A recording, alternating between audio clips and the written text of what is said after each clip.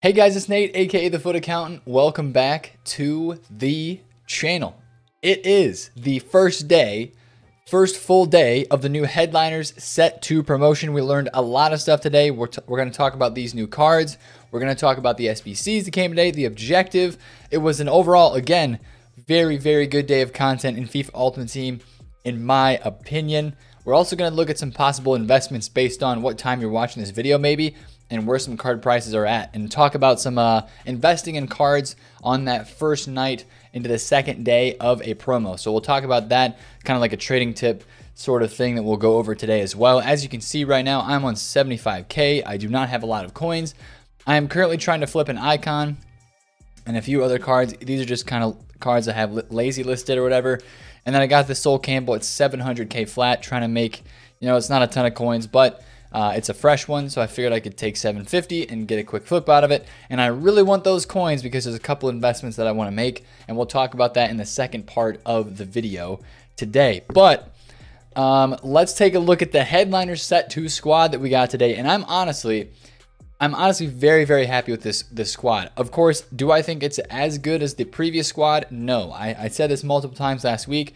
Headliners Set 1 was just going to be better than Headliners Set 2. But from this squad, I see way more players that are just affordable and usable and a lot cheaper. A lot of these players, instead of being 400, 500K, which a lot of the first team was, most of these guys are 100,000 coins. Boom. We have 3 guys that are 100K. Madison's 190, Ilicic 63, 100K, 200K, and then we have, of course, we have the big names, right? We have a Werner at 468. We have a Royce at 1.8, Aubameyang, Sterling, and a Wijnaldum, who I think is really, really expensive, but it's Liverpool and he's going to get upgraded. So we did get a nice, I think the player selection today is really nice. I'm happy with it. Good cards, big names, and very, very possible upgrades. Again, they chose a lot of guys from the same teams, right? So we already had Salah. We had Liverpool guys. We have 2 Liverpool guys. We've got 2 Leicester dudes. We have 2 Manchester City guys with Sterling and right back Kyle Walker. We've got Thiago Silva and Neymar. We've got Delaney and Royce, both Dortmund, in the same squad. So we got some duplicate, teams, which is cool, right? Because we can follow both of those cards for the same set of 4 games for what these guys are going to have to be playing. So I think that's pretty solid. The team selection today, again, I'm going to rate this team selection at I'm going to say like an 8 out of 10. It's nothing like a wow, right? But you can expect a huge wow for a second part of a promo, right? The Set 2, as we've seen this year, has always been a little bit less than Set 1. So I'm happy with this, how the team and player selection was today. Now let's talk about SBCs. This SBC right here, again, what is it with EA and liking to give away cheap Prem English strikers as SBCs, right? Now we've had Vardy Player of the Month SBC, which literally had almost identical requirements to this. It was an 83 rated squad with a Team of the Week, which is exactly what this is. 1 Premier League player as well. 80 chemistry, but whatever. You just chuck in some Prem players, get an 83 rated squad, and you have yourself a live upgradable item of Tammy Abraham, who is playing very, very well at this time in real life. Now, again, a lot of people told me today on Twitter, they're like, yo, why is this good content to you? This card wouldn't make your starting 11. It doesn't have to make my starting 11. Oh, but there's already so many first owner Premier League cards that are better than this one. I understand that this card isn't the most insane card, but it's cool and it's very doable and it's a live item. At any time when you put a live item out like this, this guy's scoring goals, Chelsea could maybe get 4 in a row, maybe. You guys will talk about that in the comments, I'm sure. But this is just a good value SBC, a live item, an English Premier League striker, Chelsea player. This is just good value. Thank you, EA, for SBCs like this. We've got one of these almost every day, like a decent value SBC every day for this promo, which is honestly incredible.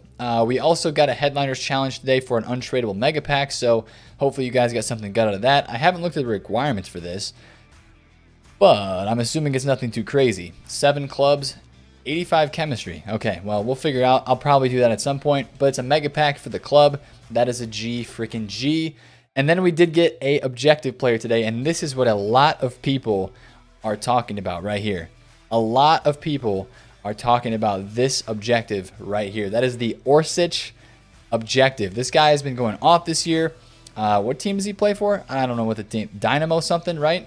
So this Objective is awesome because this is a card that a lot of people have used in this year's FIFA. He's been like the choice of a super sub choice for a lot of people this year. 96 pace with 90 shooting. It's an incredible card and it is live. And to do this, you need 2 squad battles matches on professional difficulty using only silver players. That's very easy, especially with these glitches that are going on in squad battles. You guys can get that done pretty easily. Score 8 goals in rivals using midfielders with a minimum 4-star weak foot rating. So I'm sure we can find somebody that is a midfielder with a 4-star weak foot and get 8 goals of them in rivals. That might be a little bit grindy, but then Creative Crosser, assist 4 goals using crosses in rivals. That shouldn't be too bad. And then score using Croatian players in 5 separate rivals wins. So if you have any untradeable Croatians, that might help you out a lot. I'm gonna actually go check right now and see if I have any. Just a really quick check, because this is an objective that I think I'm gonna actually try to go and grind for. I know that I don't grind for a lot of objectives, but this is probably an objective that I am going to grind for. And I already forget what the freaking nation was. What is Orsic's nation again? He's Croatia with a C. Why did I search S? Yes, but I think I'm going to be grinding this objective because it looks very good. It's a very popular card, and a lot of people like how this guy plays in game. And he's just kind of like the popular guy this year. Boom! I've got Kramaric and Mandzukic, so I think I am sorted right there. They're untradeable. They're untradeable. Is Kovacic as a 4-star weak foot? Oh, I might be able to get 2 of these done at one time, bro. I have to score 8 goals. Oh, Kovacic, and oh, we're gonna build a little Croatian front 3. That's how it's gonna do it right there. That's how we're going to end up doing that objective. See if I can maybe kind of get 2 done at once. But anyway, the Orsic card does look very good. We'll take a peek at the in-game stats if you have not seen it. The 96 pace with a 94 acceleration and sprint speed at 96. Really solid shooting. Passing is really solid. 94 curve is interesting. And then his agility and balance is what really sells the card. He is 99 agility, 97 balance, high work rates, 85 stamina. And this is a live item, right? So if they can win 4 games in a row, if he can get himself another inform, this card would go to an 86, right? So if an 86 comes out, we're looking at probably +1 pace, +2 shooting, +2 or 3 passing, +2 or 3 dribbling. So like +2s and 3s all around again, except for pace. So that would be another big upgrade to a card like this. He's got the 4-star weak foot as well. But again, this is just one of the hype cards this year in foot. So it's cool that we have a live item of a card like Orsic in this game. So again, Tammy Abraham SBC, thumbs up. Orsic, objective, thumbs up. You have to grind a little bit, but it's going to be worth it, right? For that kind of card. And again, if you don't think it's worth it, it's kind of like that Adama Traore SBC, right? This is just one of those players in this year's game of FIFA that just is like, I keep comparing people to the Lozano of FIFA 18. He's just one of the OP cool players that has kind of risen up out of nowhere this year. We didn't even, who would have thought at the beginning of FIFA 20 that you were going to be playing for a headliner version, an 84 rated Orsic, whose base card in this game started off with a 79 rating. Who would have thought that this card would be at this point this year? That's the beauty of Ultimate Team, and that's why we have cool cards like this that we go after, right? It's kind of a cool, collector's card. If you like doing objectives, I would say definitely go for it. I think it's out for 6 more days, maybe, because the season lasts for 6 more days, so we have about a week to do this. Which is not too bad. This Predator kit, I don't know if this is new or not. And then Lunar New Year.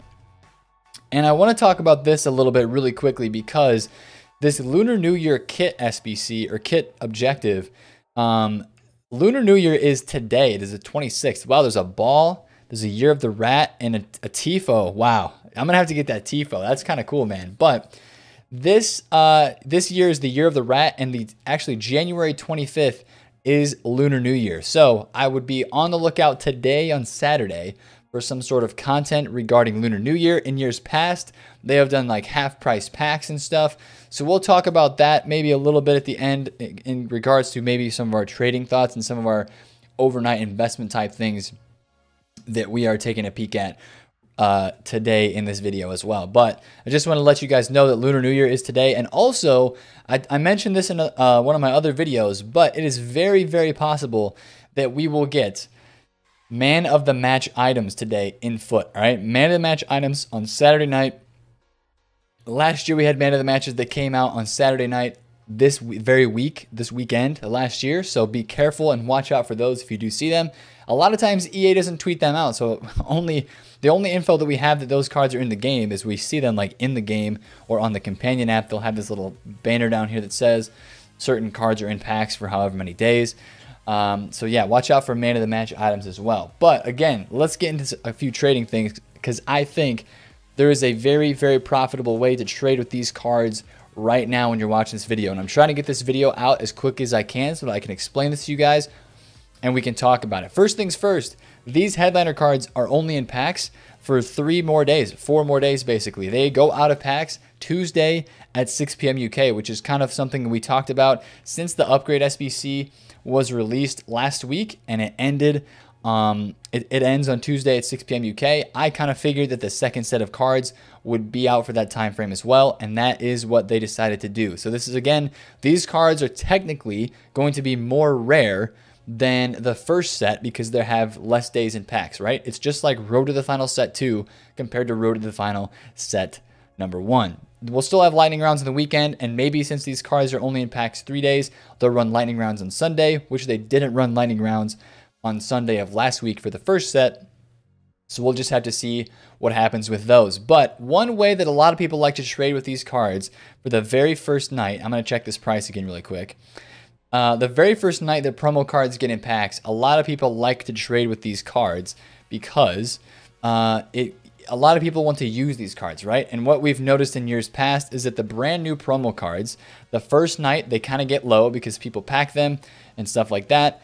And their prices just kind of skitter down as people, they get packed and they're sold and stuff like that. And then on Saturday morning, we're talking morning UK time when you guys are going to be watching this video. Wow. Holy moly. Aubameyang is 925,000 coins. He was literally just a mil. He was literally just a mil. That is crazy. That is nuts. But these cards get low overnight the first night, and then they rise up into the morning on Saturday for the second day because people wake up, they want to play Weekend League, they want to try these new cards out. That is exactly what happens with these. So we're going to go over here to Flipin and take a look at some of these prices and take a look at some of these graphs. Raheem Sterling, I have one on my transfer list right now that I bought for 475,000 coins on bid just a few minutes ago. You can see he was 700K earlier today, down to 480. Right now he's holding at 480, so he's still kind of his cheapest. But this is the time of the night. You know, I'm watching this right now, or I'm recording this right now at like 2:48 a.m. or 1:48 a.m. UK time. That's when this video is being recorded. This is the time of night where these cards get really rare, and they are very, very investable for overnight flipping into the next morning. So I want to take you guys through how we figure out which cards we want to buy and which cards are good to be flipping, right? Now, the first thing comes to this is a pretty big balls, I guess you could say, investment. This is not a guaranteed investment because, you know, it all depends on how many people want these cards, if people want to use them, and, you know, stuff like that, if people are comfortable paying the price. But these are new shiny cards. They're rare first day. They do not have a ton of supply, and you can tell that by just scrolling back and looking at the supply on these cards. That today, I think, should be a pretty good time to flip into the morning, and that's why I'm really interested in this at the moment. So which cards do we pick? Well, a lot of it depends on supply. It depends on supply and how rare these cards are. So I chose Sterling as one of the cards I wanted to look at today on this video as a good investment because Raheem Sterling, I bet this one gets bought.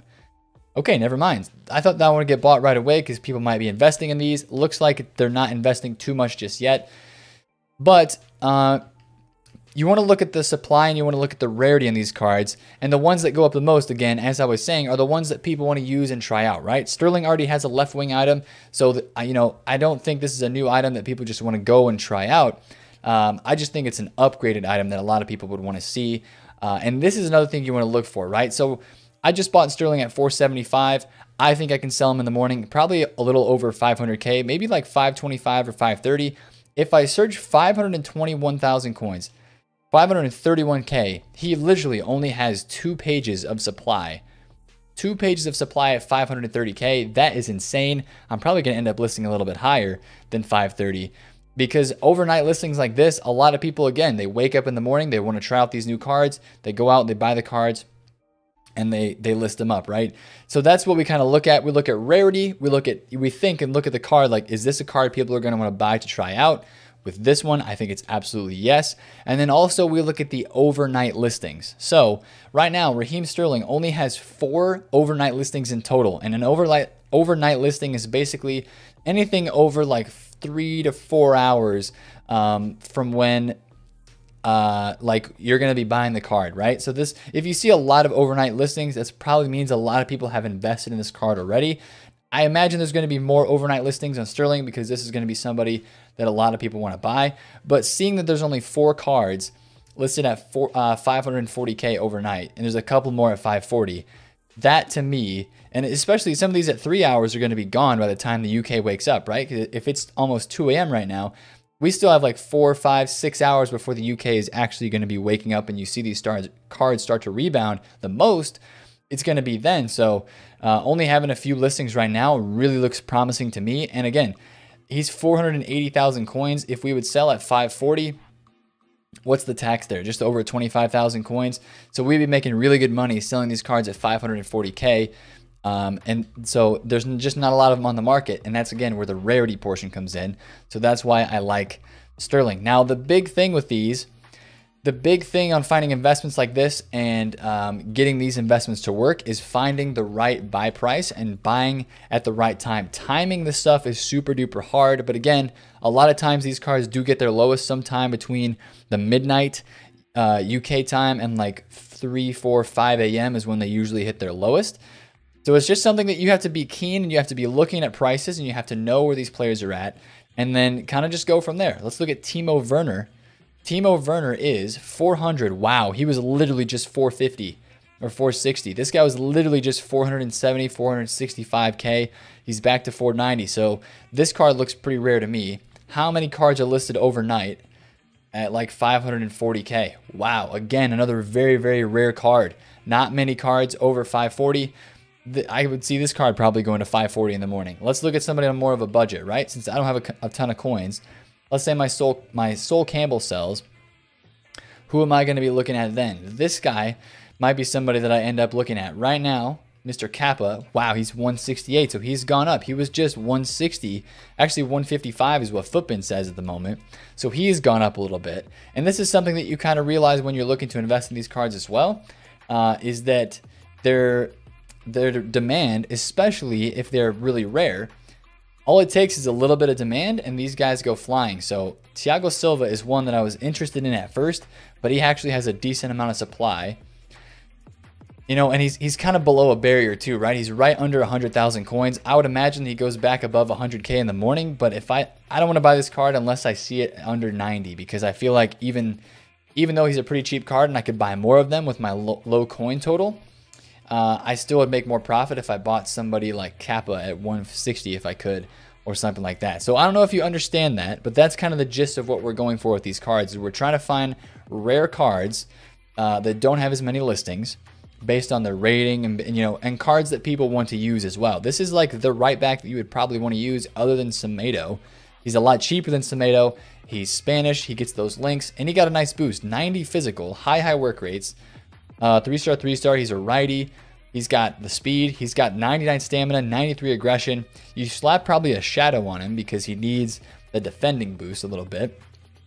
And this is a really sick card, right? A lot of people would probably want to try this card out. So that's another reason why you want to buy these cards to flip overnight. Taking a look at the squad one more time. What are some prices that I think would be buyable?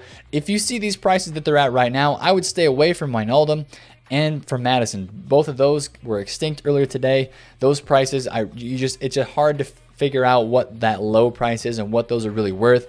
I think Wijnaldum's overpriced. He's 87 rated, and he only has one stat over his card rating, 88, and the rest are around 80. So I think that card is an 87 rated. It should not be worth 600K, but it's Liverpool. And again, just like we saw with Salah, those players, Liverpool players, are hyped up a lot because they're almost guaranteed the upgrade. I like Kappa.